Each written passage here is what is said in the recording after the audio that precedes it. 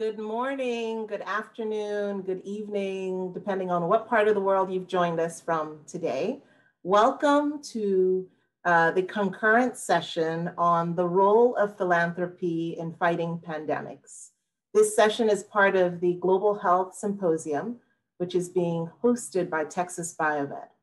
And I'm joined here today, I'm really excited to be joined here today by a group of esteemed panelists: Sam Mayer from the N Fund, Shantel Wilkins from the Kronkosky Foundation. We have Brian Castrucci from the Beaumont Foundation and Todd Jacobson from the NBA. I'm going to start off, just so you know how excellent our panelists are today. I'm going to start off with introducing them by reading their bios. So Shantel Wilkins is the Deputy Managing Director of the Kronkosky Charitable Foundation. She is an advocate and supporter of an inclusive culture where differences are leveraged. She welcomes uncomfortable conversations that will address and remedy institutional racism and racial and gender bias.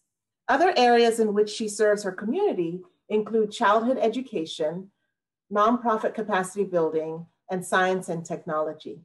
Shantel serves as the Deputy Managing Director of the Kronkosky Foundation, a regional foundation investing in initiatives in the state of Texas. And she's been in this position since 2019. Welcome to the panel, Shantel. Thank you, Akudo. Thank you. Next, I will introduce Todd Jacobson. Todd Jacobson is a Senior Vice President of Social Responsibility for the National Basketball Association, the NBA. He oversees the NBA, the WNBA, the NBA G League, and the NBA 2K League social responsibility efforts, and their community partnerships and public service initiatives. He also directs the league's government affairs, including the White House and State Department relationships, managing the league's communications and engagement.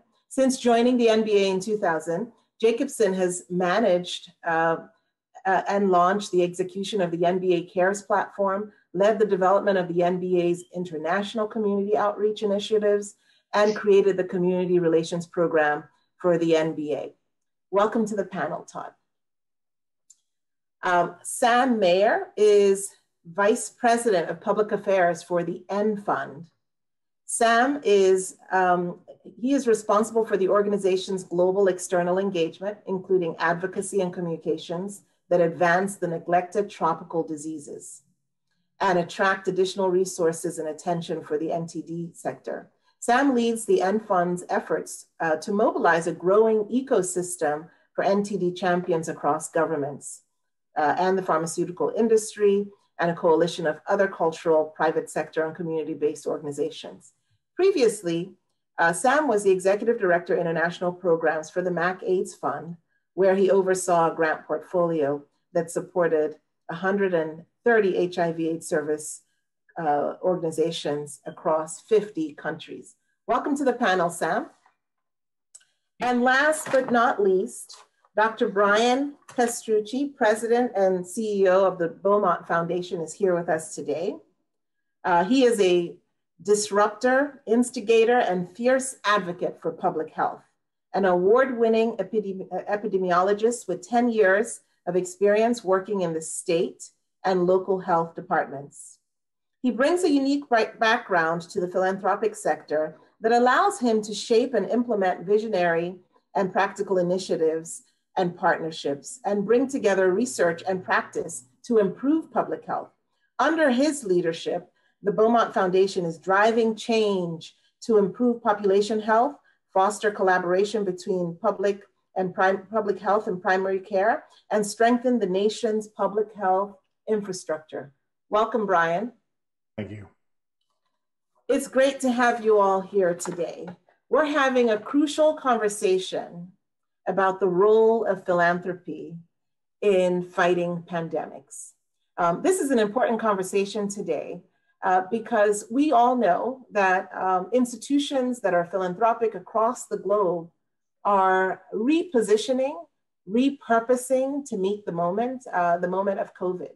So it's great to have you all here to help us tackle some important questions around what philanthropic organizations should do, given that our world has changed, given that we have seen a major disruptor in COVID, which we're all trying to respond to, and we need the tools to do so. So without further ado, I'd like to ask each of my panelists today, if you could each think about this and tell me what you'd like to share regarding what your organization is doing slightly differently in fighting pandemics, and what is a really important point you'd like to get out before we begin going into some other detailed questions. So what is it that your organization is doing? What would you like to share about your organization? And what's a really important point you'd like to start this panel discussion off with? And I'd like to start with you, Shantel. Great, thank you for having me. First, I'd like to share that this year we are celebrating 25 years. It's not quite 80, like Texas Biomed, so happy 80th anniversary. But in those 25 years, we've invested over $300 million in the counties we serve, Bandera, Bexar, Comal, and Kendall counties. We have a diverse group staff here of 10 people, and we get a lot done with our amazing staff. And one of the things that's important about this foundation, and there's a couple of things that we're about convening collaboration for both funders and nonprofits. We're about building trust so that grantees see us as a partner and not as an authoritative figure. We have to meet them where they're at. We're also about taking an active role in changing the narrative for those in our communities that seek assistance. One of our grantees recently just launched a rebrand, and they came out with some very key points when they talked to the populations that they served. And the populations told them that we should stop using the terms below the poverty line and low income, and to remove the stigma around poverty as a shame, and that the terms we need to start using are undervalued communities and financially underserved.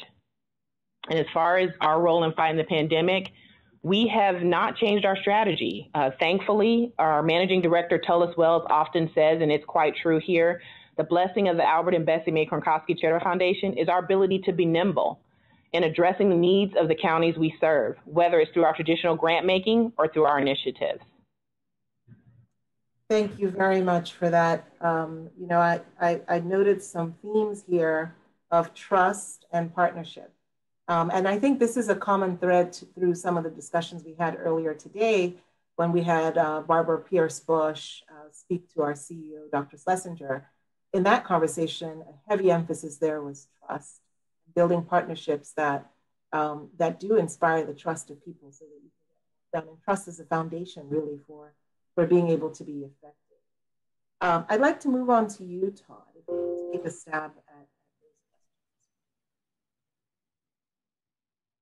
Yeah, I mean, I think when you're thinking about the pandemic, it's been a year like no other for all of us. And it continues to be something where we're continuing to listen and learn as we go.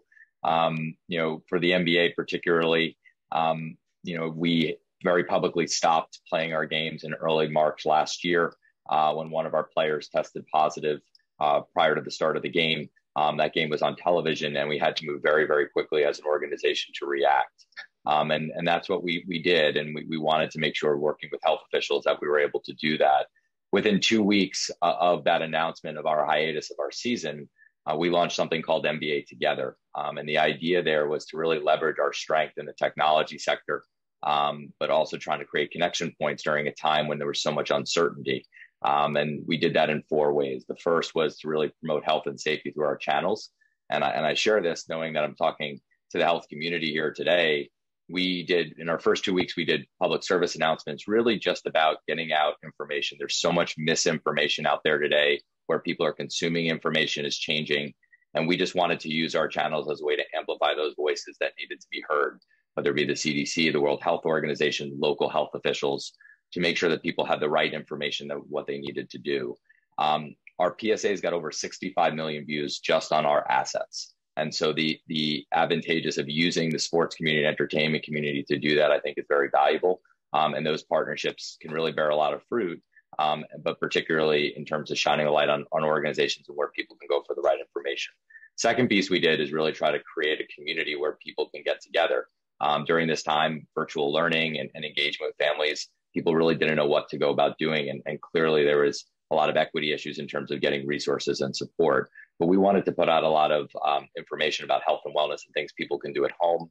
We've created live programming on social media channels, again, using our vast reach around the world to try to reach as many people as possible with ways in which they can do things at home and stay active and healthy.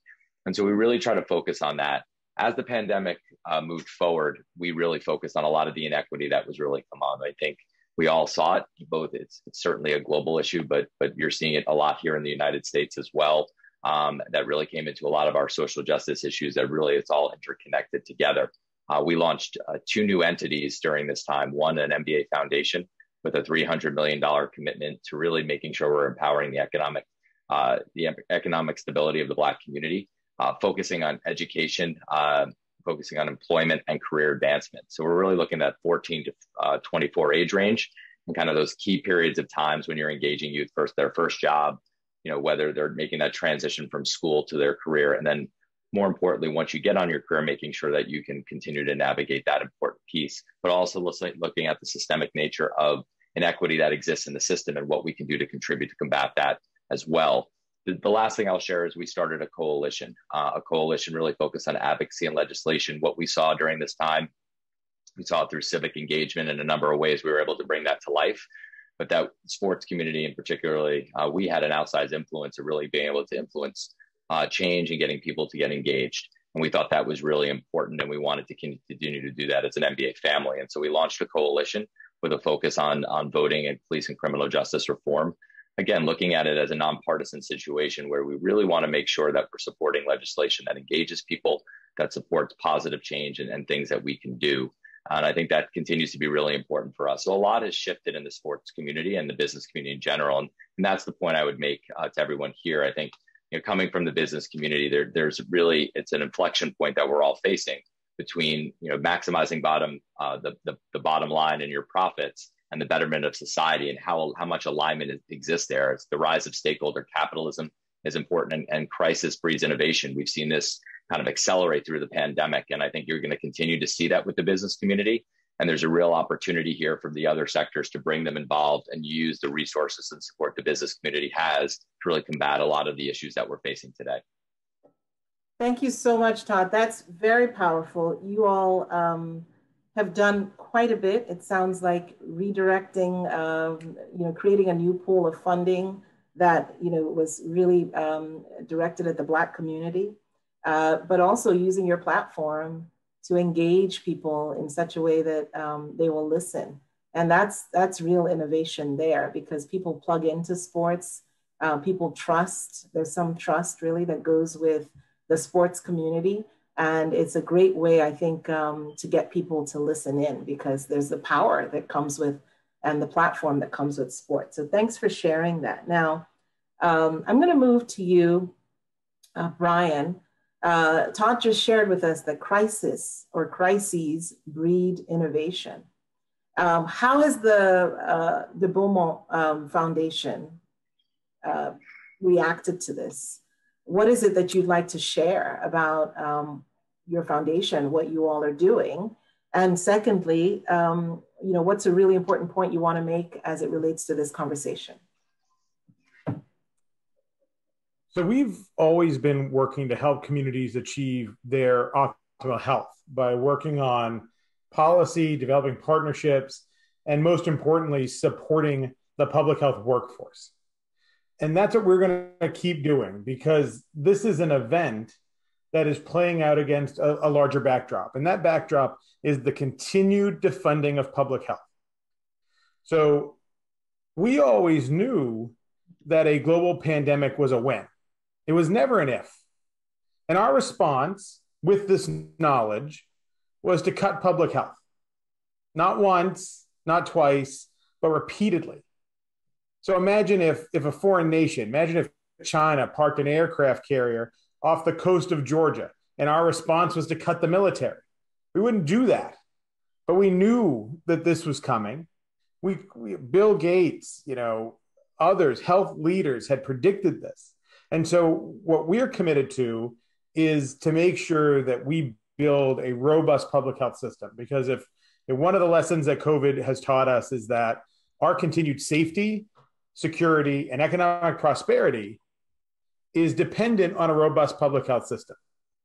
And are we going to close the vulnerabilities that existed that allowed for COVID's devastation in the US, or are we going to continue to ignore those vulnerabilities and move forward? In a very short term, what we've done is work on messaging and working on getting the right messages from the right messengers, because if we do that, we can save lives. We're working right now on how to promote better vaccine confidence. We've created the Public Health Communications Collaborative, which you can find at publichealthcollaborative.org, which is a platform that we're using to push out good messages and infographics and things that health departments can use. Because I love that Todd mentioned local health officials. That's amazing. But a lot of those local health officials don't have a communications budget or a communications person, right, to actually make the infographics they need to communicate effectively with the public. We've also created the Health Action Alliance, which is a group of businesses led by the Ad Council, Business Roundtable, CDC Foundation, Robert Wood Johnson Foundation, and Beaumont, to try to engage businesses in the immediate need to promote vaccine, but then after that, to support public health and to help our nation understand that we have to invest in our public health infrastructure or we remain vulnerable. So I also want to encourage everyone to go check out changingthecovidconversation.org. That's where we are putting all of our messaging, and there's everything there from how to interact with different communities. We have a very special focus right now on working on vaccine concern among Republican voters, and have worked with Frank Luntz, the Republican pollster, on messaging to that community. So that's what we've been doing. But the one point I want to make is it's all public health. We don't think about it a lot, but we lost 550,000 American lives so far, and we've lost 100,000 businesses. Right? No one, when has the NBA ever stopped playing the games? And that wasn't because of a war. That wasn't because of a terrorist incident. That was because of a virus. And our nation has been preparing for a war for a very long time, but we're preparing for the wrong war, because no foreign nation has ever taken 550,000 American lives on American soil. So that's $700 billion that goes to defense every year. I think that's great, but we need to find some money to fund public health. Not here's some money for one time. It needs to be part of our basic fundamental fabric of our nation. Great. Thank you, Brian. Underscoring the importance of advocacy for public health, also underscoring the importance of information, education, communication, behavioral change, advocacy, really critical. And so thanks for sharing that. Quite related, Sam, you're with the N Fund, and we know that you all focus on neglected tropical diseases. And so by their very name and nature, they don't get a lot of advocacy. So I'm curious, what is your organization? What's the fund doing differently during the pandemic? And also, what would you like to share? What's your message as we go into this conversation? Thank you, Akudo. And I would echo a lot of Brian's comments. I think those comments were made in relation primarily to the United States and the health system here, but they echo equally around the world. So the N Fund is a leading collaborative philanthropic fund. We're dedicated to ending the 5 most common neglected tropical diseases, although there are 20. These include things like intestinal worms, schistosomiasis, trachoma, and 1.7 billion people in the world need treatment for at least one of these diseases. So we're talking 20% of the global population, and in Africa alone, it's 50%. So the fund aggregates private capital and takes really a systems approach to investing in a variety of partners, including governments directly, international or local implementing partners, research institutes, and advocacy organizations locally, depending on the country context and always in service of the country's own needs, goals around disease elimination. I think great progress has been made. I mean, of that 1.7 billion in need, Now, annually, 1 billion people are accessing treatment, and 43 countries have eliminated at least one neglected disease, which is incredible progress. But nevertheless, we're faced with the fact that 700 million people or so need treatment and aren't accessing it. These treatments are donated. It costs less than 50 cents per person per year to deliver these donated treatments, and yet it's not happening at the scale it needs to. And unfortunately, the people who are continue to not access these services, they are the furthest from access to any health services in the world. And that is not going to change. They're going to remain vulnerable to neglected tropical diseases, to COVID-19 and a host of other diseases unless something significant changes. And I think really the main point I would want to get across here is that the thing that needs to change is that eliminating infectious disease shouldn't just be seen as the right thing to do socially or even morally. It really is an economic imperative. Decision makers from outside of the health sector need to understand this and I think feel incentivized to invest in health in new ways. They need to see a return, be able to imagine a return on that investment that aligns with their own goals and their own programs. A helpful common denominator for this, I think, can be how well educated, experienced, and productive and healthy a labor force is. But this is directly impacted with how well we are doing in tackling infectious disease. I think never before has philanthropy been more important than it is now. In the midst of a global pandemic, seeing the fragility and the over-reliance on government aid funding and a system that is stagnant and unsustainable. Philanthropists in the private sector can play a huge role by funding and incentivizing the kinds of innovation and partnership that we've started to hear a little bit about that are really required to move beyond the status quo in global health, which is rooted in systemic problems of racism, disincentives, inefficiency across the board. I think the key element here is around incentives and shared value and the right kinds of new creative partnerships, which I think the private sector can really help to push the envelope on, and is something that traditional bilateral government funding has significantly lacked. Thank you so much, Sam. I want to stay with that for a moment and just dig a little bit deeper. Can you shed some light on the specific differences you see between government funding and private sector / philanthropy, and also where you see what are you concerned about regarding government funding and the way we fund public health? If we could just rest with this topic for a bit before we move on.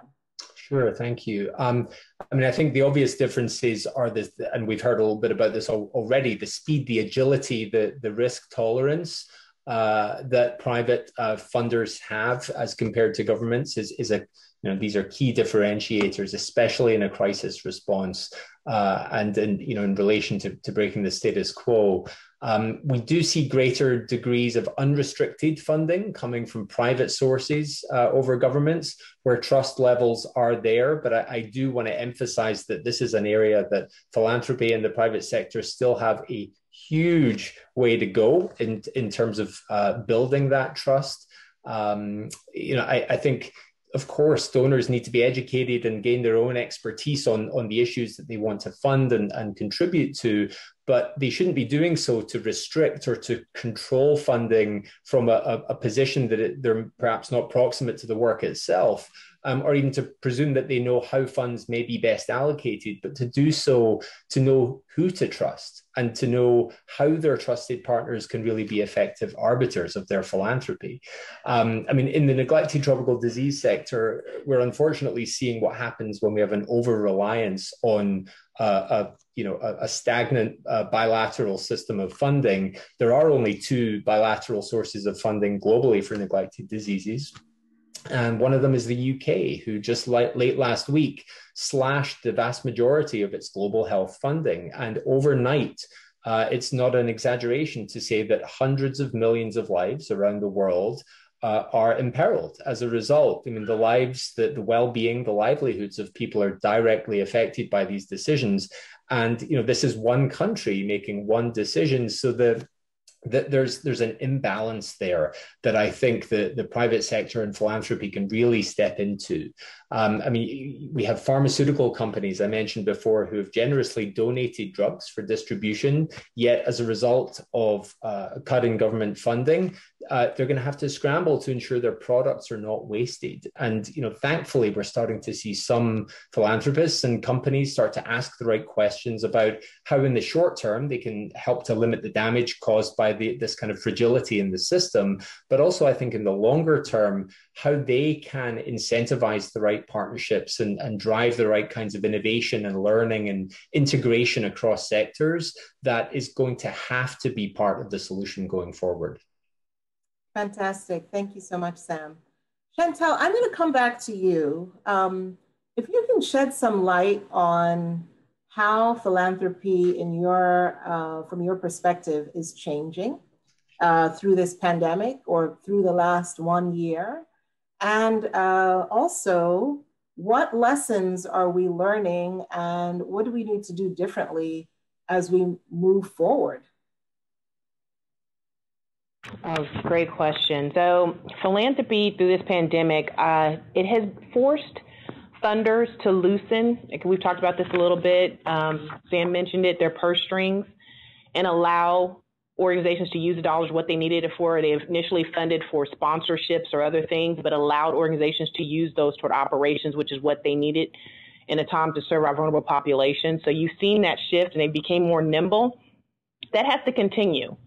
There has to continue to be some flexibility, and funders have to be willing to fund the non-flashy side of the nonprofit space, right? So if nonprofits can't keep the lights on, then what does it do if you're funding a program if there's no building to go to? How important is that building with your name on it if they can't pay salaries or keep the lights on?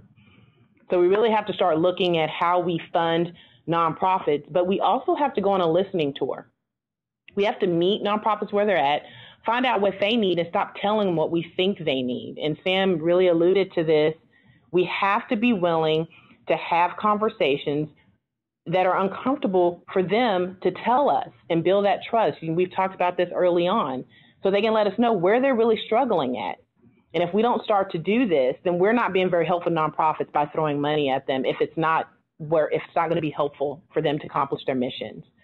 The other thing is that I've seen philanthropists and funders, and Todd in the NBA has alluded to this, become more vocal, right? They're really taking a stand.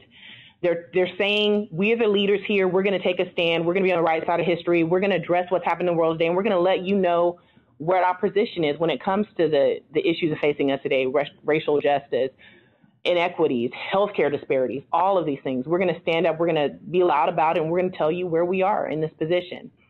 And I think that's something that normally didn't happen. Normally you see funders and corporations kind of stand back and stick to the business. Well, not anymore. The pandemic has forced us to really have to pay attention. We've had to sit still and see what's really going on in our communities, and we can't get caught up in the busyness of our day anymore. So we've had to address these things head on. One thing I think we can do post this pandemic, and some lessons I think that need to stay with us as we find our new normal, is funders need to stop and take a moment and just really appreciate what the nonprofit community has done during this time. The flexibility, the creativity. I mean, it's impressive, and we need to acknowledge it and give them a kudos and respect for what they did to serve our vulnerable populations during this time. There's a labor shortage happening right now across the world. We've got to help as funders. We've got to start leading that conversation to figure out collaborative and scalable ways to reskill and upskill current workforce to fill these positions. That includes nonprofit job openings as well. Let's be clear. Nonprofits are small businesses and large businesses. They are a business just like anybody else, and they should be treated as such. The wealth gap is growing, and the impact it hits everyone, just like the healthcare that Brian alluded to. The wealth gap impacts everybody across the board. It's not just one population that's being impacted by this. And although women have been hard by this pandemic, Akudo, women of color and women in senior leadership have been hit the hardest. And we need to acknowledge and address that and figure out ways to create wraparound services to address it and deal with it head on. There's a revolution happening in medicine. You guys have all alluded to it, Brian and Sam. it's happening right now in healthcare and medicine, and we need to be awake, we need to be paying attention, and we need to be figuring out how to provide solutions in order to move forward from this. The benefit of telemedicine has become undeniable. I mean, you look across the landscape, transportation across many cities and states is an issue, but telemedicine has really been able to meet people in their homes and address these issues. We've been isolated for so long. The other thing is the line between work and home, that it's gone pretty much now. We have to figure out how we move forward in a new hybrid work model from that. And then, you know, self-care, it needs to be a priority for all of us. You know, we talked about the medicine here, we've talked about what's going on, and we have to be able to take care of ourselves in this environment because we can't help others if we don't take care of ourselves. And I want to address what Sam and Brian have talked about in the health industry. Social determinant of health is so huge right now that we've got to figure out how do we tackle what's happening and look at the wraparound services of these communities, because it's not just about getting medicine and getting a treatment and seeing your doctor. It's about lack of food. It's about lack of transportation. There's so many indicators that are across the healthcare line that we need to be looking at everything as a whole. And we need to figure out where to capture, how to capture that data, and how to use it to do informed investments in our community. Fantastic. Thank you. Thank you. That is a huge bolus of wisdom that you've thrown. I'm trying to digest all of that. And I trust our viewers have been inspired by what you've just shared, Shantel. You've tackled so many topics in there. Todd, were you going to say something? Yeah, sorry, I didn't mean to interrupt you, Akudo. I did want, what Shantel said was just so powerful. I just wanted to kind of add on to it because I think she just made so many excellent points that are just so important for what we're all discussing here today. You know, the first piece is, and the word she used was learning, and I thought it was such a great word, and it's so important because I think as we looked at the business community, certainly at the MBA, looking when we're tackling issues with humility and going on these learning journeys together is so important. And what you're seeing now in this shift in the business world is business is going to become more sophisticated in terms of how they invest in philanthropy and how they go about doing their just day-to-day business in general. And I think this is an important shift that you're going to start seeing. We started to see it during the pandemic. You're starting to see this rise of corporate activism start coming and corporations going into topics and CEOs weighing in on things they haven't traditionally done before.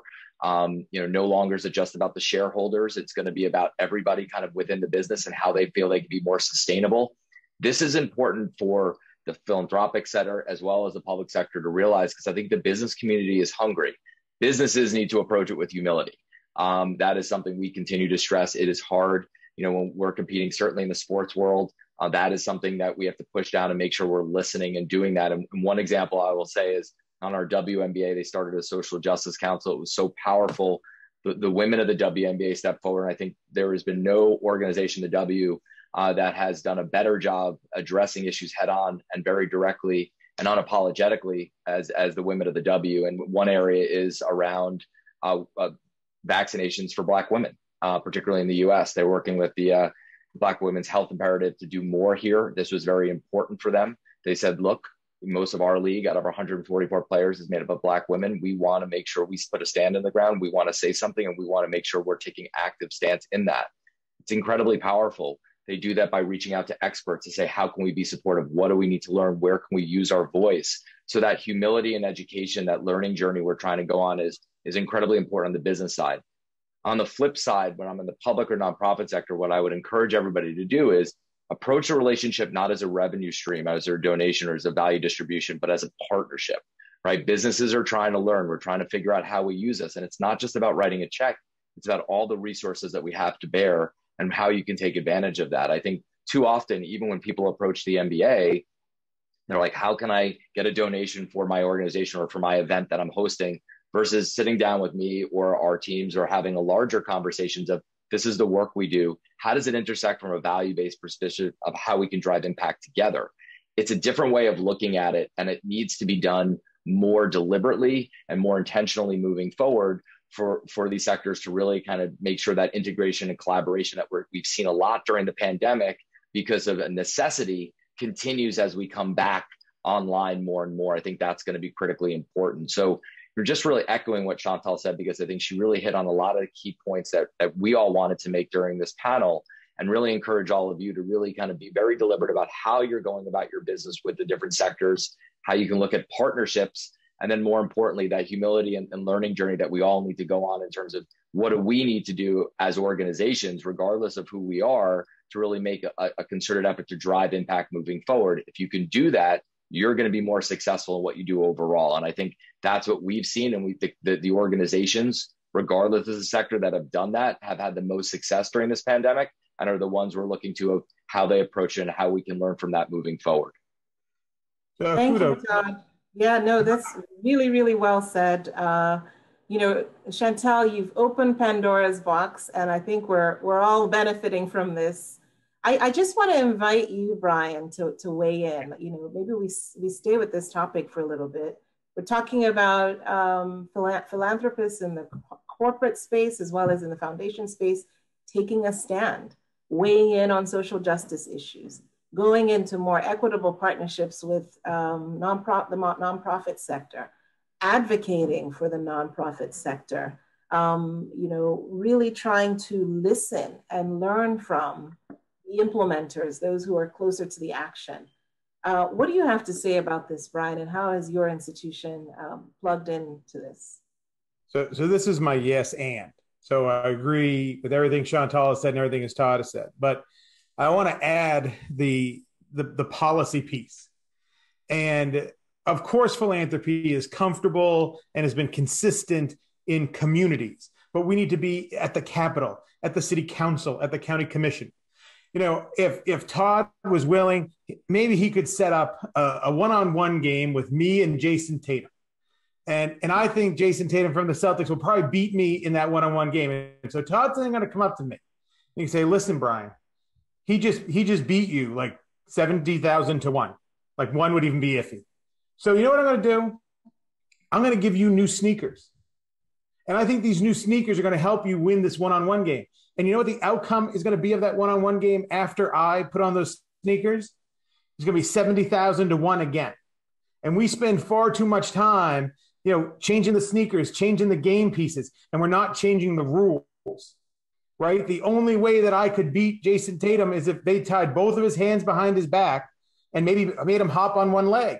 And that's fine because that's how you have to change the policy level, right? How is it that we had an entire pandemic where the first thing we said to people, if you're sick, stay at home. Let me tell you, let me be straight with this. If you tell me to stay home and that risks my child not eating or me not paying rent, I'm going to work. Bottom line. We engage in an exercise in contact tracing, where if I give up, you know, my friend who I saw the other day and I'm positive and I know that means he's going to be out of work for 2 weeks and his kids won't eat and I'm not giving up that contact. You know, so we're not even creating the environment in which people can achieve their optimal health. We need paid sick leave. We need to have policies that provide legal assistance to those being evicted, right? Because that's the other piece. We've done a lot of rent forbearance in this pandemic. That bill is coming due.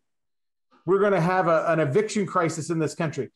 It should not be that just because Amazon or some other company puts their new headquarters next to your apartment building, this is not a lottery win for you.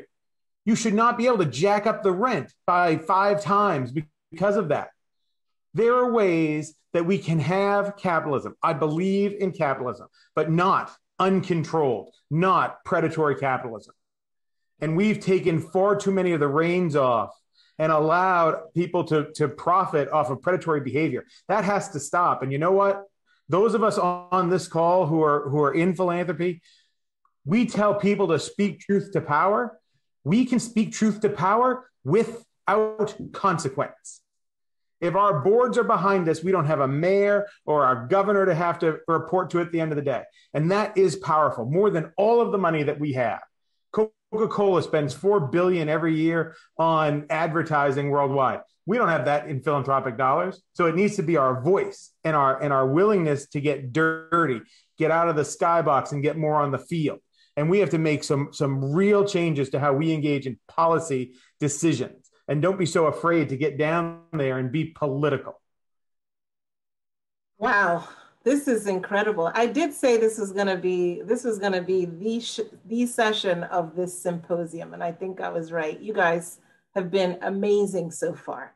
I want to dig deeper because I want the folks who are listening in, who are in the foundation space or the CSR space or anything related, to really get down to the how. How is this done? So I want to come back to you, Shantel, and then to you, Todd, and I think then we'll go to Sam. I want to know what would you say is the catalyst? Not sure if catalyst is the right word, but how do you get movement and traction on the kind of change you're advocating for? How did it happen within your organizations? Because you're going to have foundations and corporate bodies where you have maybe 2 staff members who are thinking this, but they don't know how to get it to leadership and get it to the board, and talk less of having the organization take a stand. So what's the magic sauce? I'm not going to call it a catalyst. What is that magic sauce that creates that movement that you have experienced in your organization and Todd has also spoken of? Akudo, I don't know if I have the magic sauce. If I did, I think I'd bottle up and sell it and retire somewhere on an island. But I do have some thoughts for sure. I think we're in a space now, and we've been asked the question, and Tullis challenges us all the time, what is needed now? He asks all the time, what are you hearing? What are you seeing? What is needed now? So when I take that internally and I think about what we need now, we need, and we've seen it, don't get me wrong, it's there, we just need more of it. We need brave, bold, and courageous leadership, right?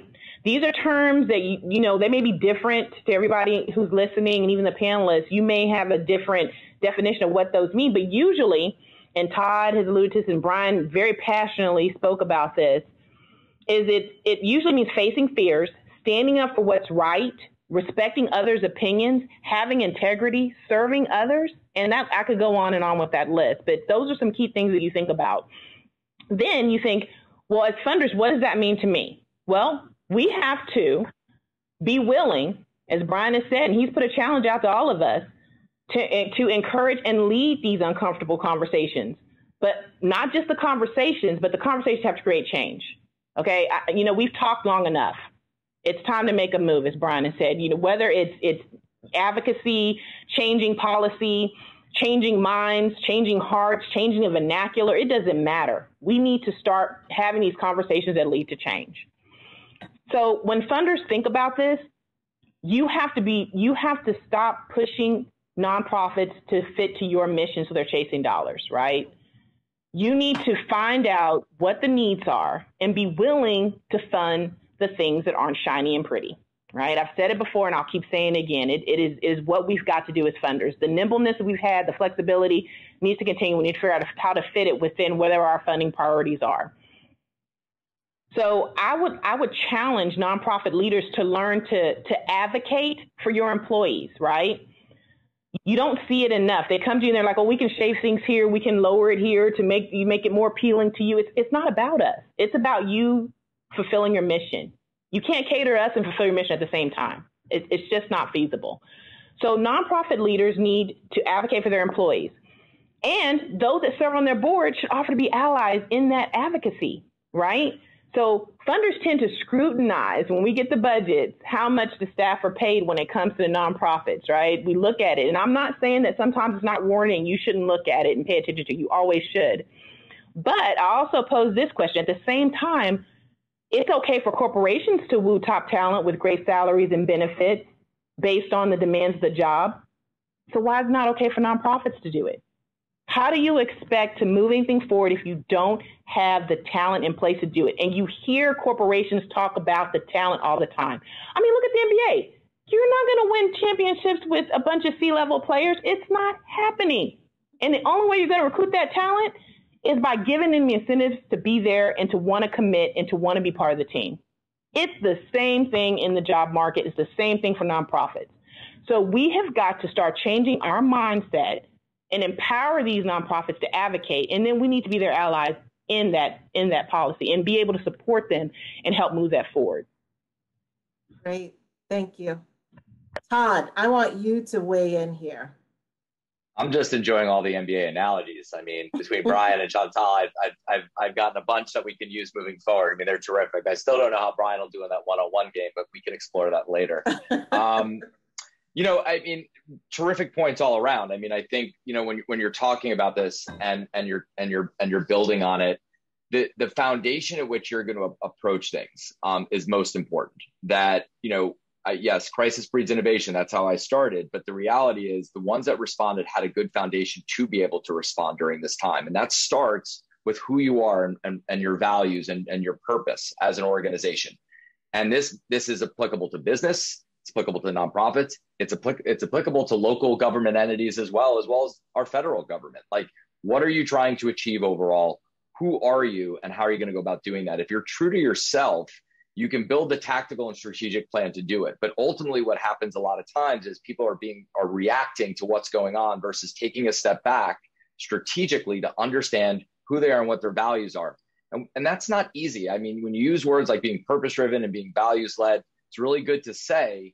It's not hard to set it up. What's hard to do is to live by those values, right? And what I mean by that is, then Shantel brought this up, that if you're going to say we want people to use their voice, and you hear voices internally saying, well, we're not doing that, you need to listen to those voices, right? You need to make sure those values are part of who you are holistically, not just what you're pushing out there externally. And I think that's a big piece that's going to be true. If you want, Brian brought this up, if you want to be on the field, you got to be true to yourself. You got to be ready for that. And that means knowing who you are and knowing how you want to respond, right? And in this day and age, everybody responds very fast on social in terms of how they want people to perceive what they're saying. But what I really want to see from organizations and what we challenge ourselves to do is, are we aligned? Are we impactful? Are we authentic to what we're saying? And that we're going to turn this into action.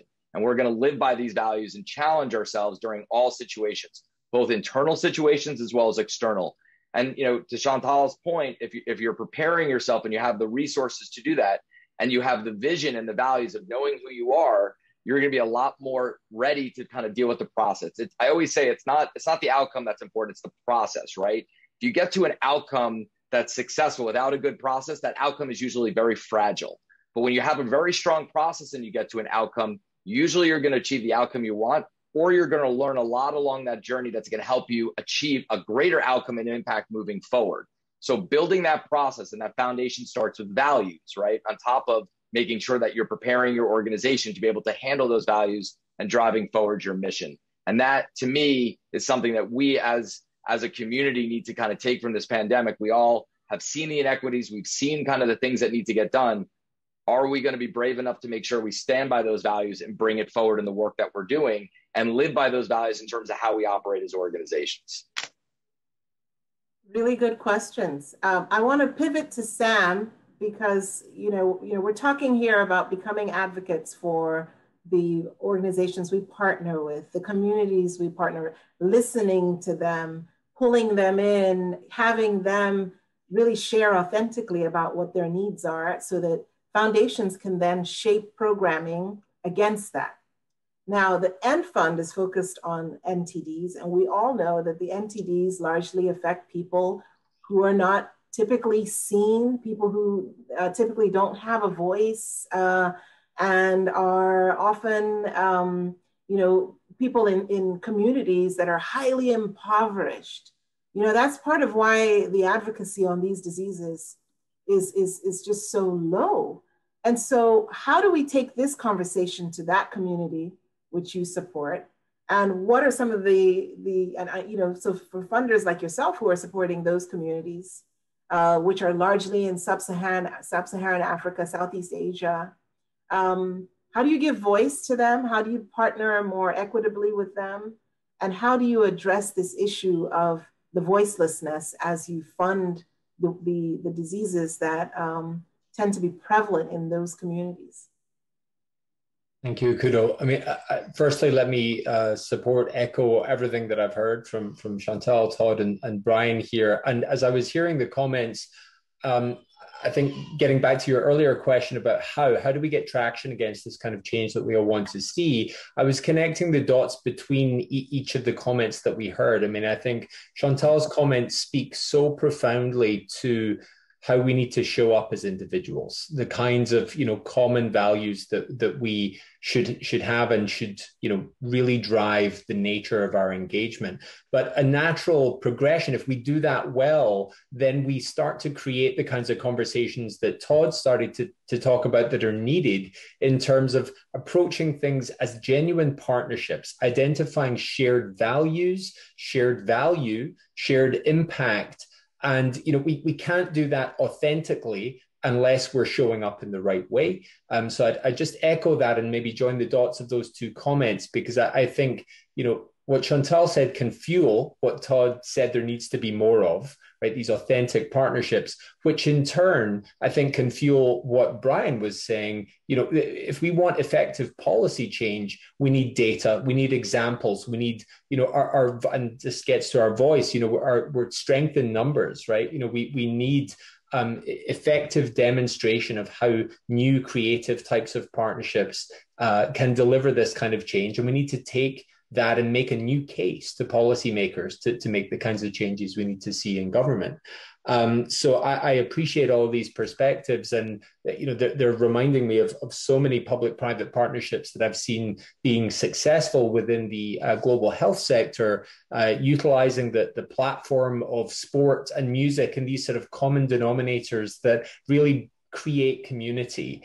And they teach us values, they teach us concepts, they help us support one another, and from that, I think so much can develop. But you asked another question about what we're doing to essentially trying to give a voice to the hundreds of millions of people I said before who are not accessing the treatment they need. And so when it comes to global advocacy, I think first and foremost, a common response to the challenges, the fragility of the system that we've talked a little bit about. I mentioned the recent UK decision to cut its funding, rather than necessarily everyone in the sector responding with their own perspective on what that may or may not mean, coming together as a global coalition to say, look, here's the impact of this, and here's what we need. Here's what the communities who are affected by NTDs need. Actually, the building blocks are already there. They just need to be put together in new ways. We need to approach the problem differently. These are things that we can do as institutions and through these partnerships, but perhaps coming back to the individual choices and strategies that we can be putting in place, ourselves and as organizations and teams. I think centering the narrative that we are telling either our donors or our partners, other stakeholders, centering it around the experience of those affected by neglected tropical diseases, by COVID-19, by whatever it is that we're talking about, centering the narrative around those stories and ensuring that the mechanisms we put in place to tell those stories are as proximate to the people and their experiences that we are trying to represent as possible is just critical. This is a journey that the End Fund is actively on ourselves, as I know all of you and many others are. And so, the more we can share our own perspectives, experiences, and I would come back to even your introduction, Akudo, of Shantel, welcoming difficult conversations, uncomfortable conversations to get to the root of this. I mean, that's exactly what we need to be doing more of to ensure that we break, in our sector, we use the term neglected tropical diseases, and unfortunately, the term neglect affects so many facets of the work that we do and the lives and livelihoods of the people that we try to serve. But we can change that, and I think perspectives from private companies, perspectives from global voices like the NBA, perspectives from philanthropists like Beaumont, who is deeply engaged in local communities. We need to be coming together to have more of these kinds of conversations and ensuring that we remind each other that it's okay to have these uncomfortable conversations, and reminding each other that, here's our experience, and, here's what we need from you as much as anything else. Thank you so much, Sam. So I want to start to, because we've gone around and we can see that we're advocating for almost a radical shift in the way that funding agencies line up their funding against priorities. So what comes to mind for me now is rolling this up to the global level, and taking a close look at what happens at that level. We spent years trying to come up with the current 17 SDGs. Prior to that, at the turn of the millennium, we spent a number of months trying to lead up to the millennium with the 8 MDGs at the time. So these sustainable development goals, against which, foundations don't ignore them. Private sector does not ignore them. They do determine how we line up funding. So what do we do with the SDGs? Do we throw that out? Do we have an annual check-in to rejig it? Or what do we do with the global systems of prioritization that then lead to alignment of funding? Does anybody want to take that? Anybody interested? Sam, you're nodding. Do you want to? I'd be happy to kick us off and look forward to contributions from the others. I mean, I think the SDGs are what we have. They are a globally recognized framework. They are relatively comprehensive. There are obviously lots of sub-goals beneath each of the 17 SDGs that fairly appropriately represent a whole host of complexities under each one. But I think one of the SDGs that is talked about the least and that is the most important is 17, and that is partnerships. And so I'll come back to some of the elements we've discussed today around the importance of shared value and integrating approaches from different communities. Yes, it's helpful to have the other 16 SDGs to rally communities around, to create a common language, to use to speak about issues. This is very important, and to a large degree, this works for many advocates and fundraisers. But unless the interdependencies and the nature of how each of the other 16 SDGs relates to one another is recognized and is held at the center of our discussions, we're not going to truly have the most productive conversations. We're not going to Todd's point earlier, we're not going to create the most valuable and value-centered partnerships, because we're each going to come at things with a different agenda. We're in a different box, so I think the more we can recognize the importance of laying things out in a framework, of course, but the more we can talk about and identify opportunities and shared value and how the SDGs speak to one another and how tackling one can help to tackle others, only then are we really going to start to unlock the value of the kinds of partnerships that the world is going to need. I mean, with neglected tropical diseases as one specific example, they are called out explicitly in SDG 3.3. But by virtue of tackling NTDs effectively, you are making valuable contributions to SDGs 1, 2, 3, 4, 6, 8, and the list goes on. So I think it's just one example, and there are many, many more, even less obvious links, like the growing threat of climate change, and how that affects water bodies throughout the world and disease transmission. I mean, these things are all interconnected, and yes, we have a comprehensive framework in the SDGs, but we need more of a comprehensive community behind them to be able to speak to each other about how we can support one another. Fantastic. Thank you, Sam. I think you've hit something there. It's almost as though folks who are prioritizing the SDGs should also prioritize the linkages between them for effective implementation. Really, standing in silos is just not going to work for the world we've moved into. Any other comments around the SDG question? No, I'll jump in real quick. Oh, sorry, go ahead, Brian. I'll go after. No, you go ahead, Todd. I'm good. I was just going to add on to what Sam said, because I think Sam hit the most important point, which is the interconnectedness between everything. And I think Brian brought up that point at the beginning. You talk about health inequity, talk about economic inequity, those in power make the decisions. That is certainly the case globally.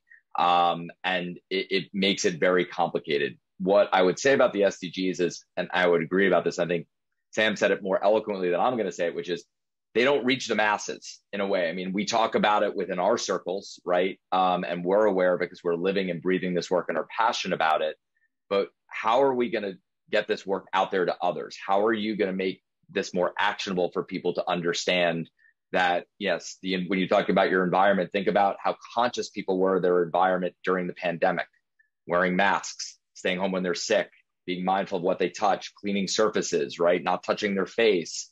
All of these things are interconnected with the environment that interconnects with the economic pieces and the health inequity. It's all one piece. And when you create this big roadmap, you lose people. And so, I think the roadmap is helpful. I think we need to figure out a way to pare it down and get some simple points out so people understand and can figure out ways to engage with it on a very personal level. And I don't think the Millennium Development Goals or the SDGs have been able to do that. Now, this is a very, very difficult thing to do. And I'm not saying it's going to be done overnight and nobody has the exact answer, but we do have to simplify some of these things, knowing that if you want to go deeper, the information's there, because I think even making sure people are more aware of them and understand the interconnectedness, the importance of partnerships, how all of this really plays into what they just went through with the pandemic, is we'd be missing an opportunity to really talk to people when they're most impacted by these things. I think this is the first time when people are really feeling it at a very personal level, but certainly have seen it on multiple levels, where what are they going to take away from this experience? It is kind of the points of the SDGs in general, and that interconnectedness and partnership piece that Sam really hit on.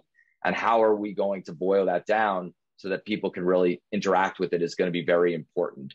I'm coming at it from a business and marketing standpoint of how do you reach people with a wide message, and how important that is, and how you're talking about when you're thinking of a global nature that's going to be different everywhere. There's not a universal map for everybody, right? We're all different, and so, but there are similarities and philosophies we can bring, and so that is one focus I'd like to see, is how do we boil this down so that it's more simple for everybody to understand and what they need to focus on, and when they need to go deeper into those ideas and partnerships, they can then do so without having to see this overwhelming kind of plan that maybe is hard to relate to on a very personal level.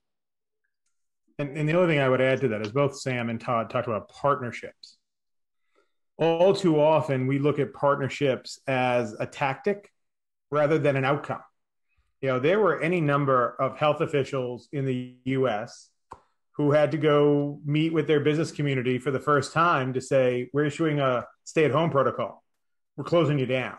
That's a bad first date, like no matter how you slice it. And so you need to make those partnerships an outcome. We have something called the Build Health Challenge, and it is agnostic to disease or outcome. What we really want is the communities picking what their issue is, and then building those partnerships between hospitals and community-based organizations and the health department.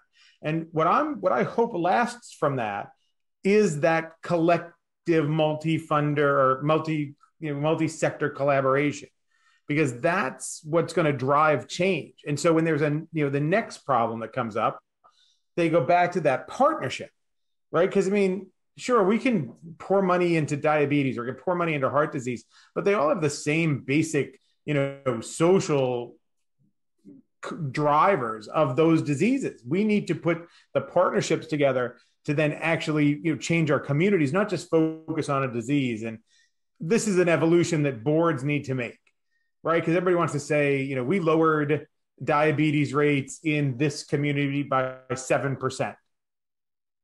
That's good. But what about all the other stuff that's wrong with the community? All the challenges they're facing.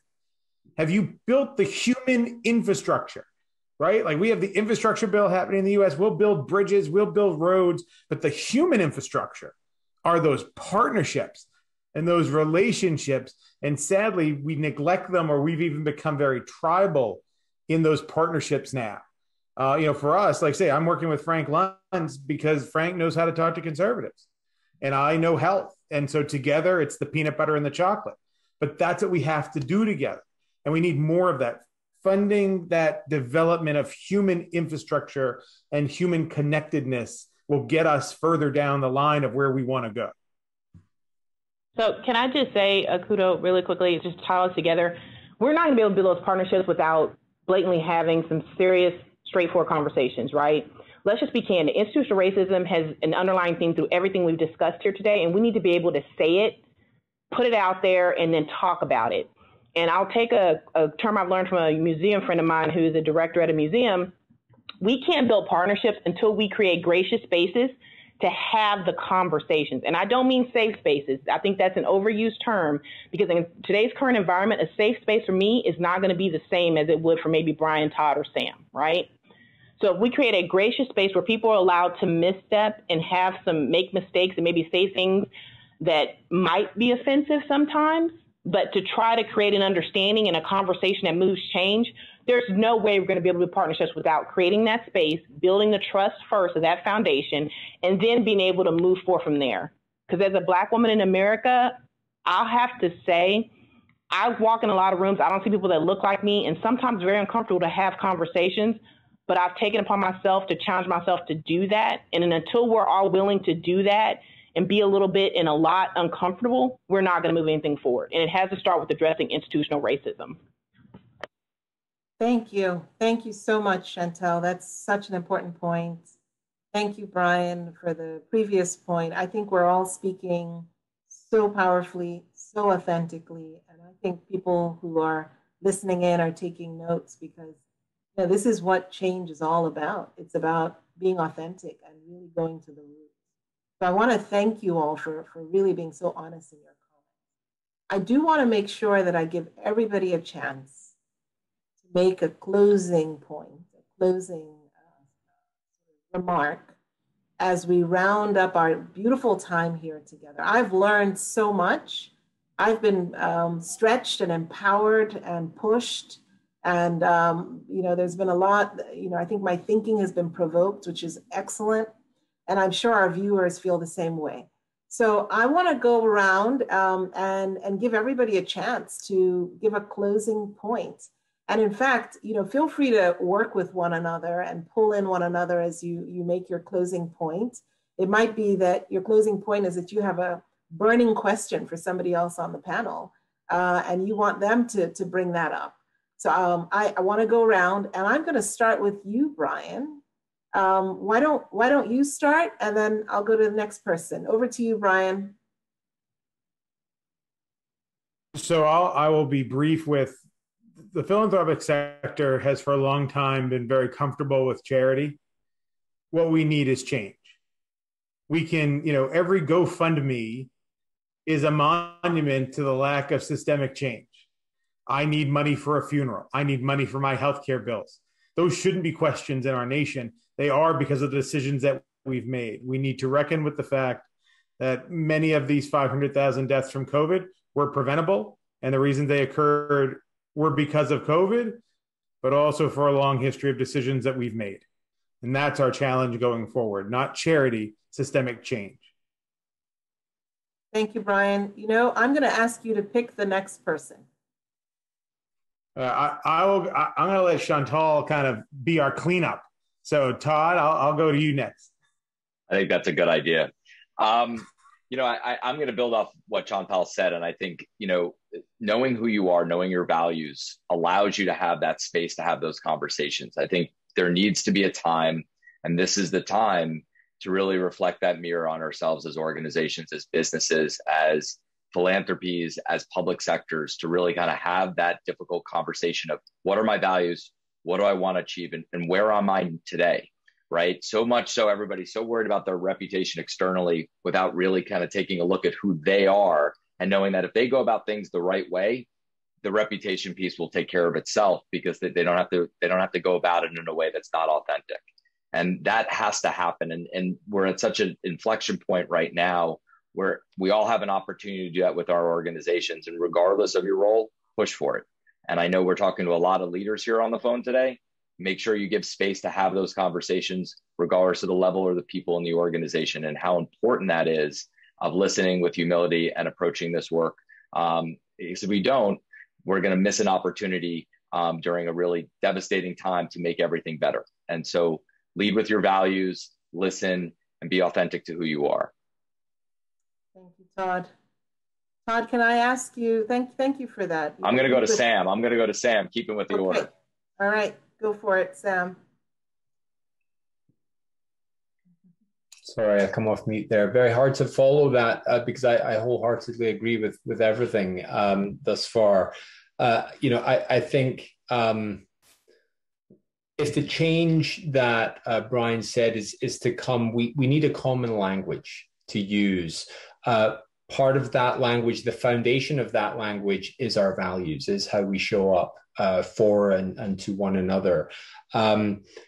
And on top of that, we need a common language to create new incentives in the system. There's so much of the system of how global health is funded, and that's in the US as well, is stagnant. It is built on systems that are unsustainable, that are inappropriate, that are just, they're not going to serve humanity going forward. And so if we're to change that, we need a common language. And I think, companies like the NBA have such an important role to play, because they represent common values, they represent community, they represent, I think a huge opportunity, not only to demonstrate values, but to help to create the kinds of spaces, Shantel, that you've talked about the need for. And so the more that we can leverage, these common platforms, these common voices and influential voices and brands to help, support that common language that we need, the better. Thank you, Sam. Over to you, Shantel. So I think in closing, we need the groundswell, right? And I think it comes from the communities. And the communities first have to define, in what we look at the post-pandemic, resilience and recovery are two key words. But we as communities have to define what that looks like, and we need to push that up. It needs to come from the bottom up. This is not a top-down approach, because all of our communities are different. So create the groundswell. We need to define our communities, what the lens looks like for both resilience and recovery. And know that's going to take we the people. And when I say we the people, because before that didn't include everybody, I'm aware of that. But when I say we the people, I mean funders, nonprofits, business, government, federal, state, local, et cetera, have to come together and create what that looks like, and then be willing to get out of our silos and take our egos and put them to the side and move toward a greater purpose in recovery and resilience post this pandemic. And be prepared, like Brian said, for what's next. Fabulous. With that, there isn't much more a moderator like myself can add. I think our distinguished speakers have done an excellent job. I think you've left it all out. You've given us your very best, ending on these really strong and important themes of the need for change, the need to lead with values and to lead with the heart, the importance of agreeing on common language and pulling together common voices and powerful voices to the table to share that common language. And finally, this sort of radical approach to determining what resilience and recovery means based on the communities we come from and how diverse they are, and the need for government, private sector, communities, and everybody to come around and to determine collectively what that looks like and to prepare for it, as Shantel rightly said, to prepare for what is next. So we have our work cut out for us. And philanthropy is leading the charge in so many ways. So it's my hope that what you have shared here today will be heard by your fellow colleagues in the philanthropic space. And, we will be developing a white paper based on this symposium, which we will share with all of you. And the intent is that this will influence how we move forward post-pandemic. So with that said, I want to thank you all for your time and effort, both during this session and in all the weeks of preparation leading up to it.